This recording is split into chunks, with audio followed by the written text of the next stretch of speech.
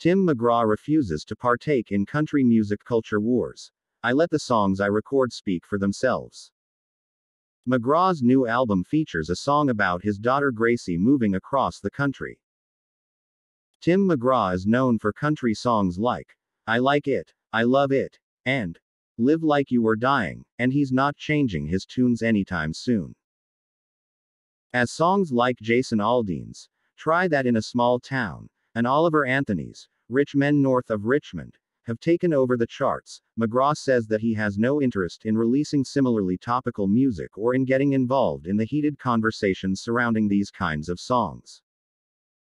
In an interview with USA Today, the singer was asked about the culture wars currently taking place in country music, and he responded, I only pay attention to the kind of music I make. I let the songs I record speak for themselves. I stand for what I stand for, and that's all out there. He said that he wasn't sure what the apparent trend of these politically charged songs mean for country music going forward, but he did make it clear that he's not getting involved. I just try to stay consistent in what I do, he stated. While McGraw has never been hugely vocal about his beliefs, he has been open about them. In 2008, he referred to himself as a blue dog Democrat in an interview with People and announced that he and his wife, Faith Hill, were Obama supporters. He's also been critical of Donald Trump at times, and he's expressed his stance on gun control, telling Billboard in 2017, there is some common sense that's necessary when it comes to gun control. They want to make it about the Second Amendment every time it's brought up. It's not about the Second Amendment. Military weapons should not be in the hands of civilians. While fans won't hear anything similar to Try That in a Small Town on McGraw's new album, called Standing Room Only, they can expect to hear a heartfelt song about his daughter Gracie and her move across the country.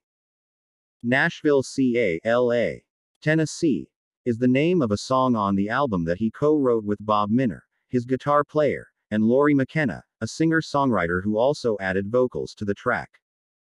He told the story of how he drove Gracie to Los Angeles, helped her move her things into her new home, and then hesitated to leave. She puts both hands on my shoulders and says, Dad, I've got this, he said emotionally.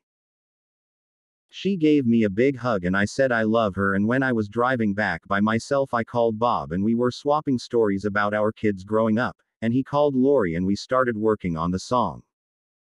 It's not really spot on, but the inspiration came from moving my daughter. Elsewhere in the interview, he said, throughout my career, my records have gravitated toward those kinds of songs. Stories about life.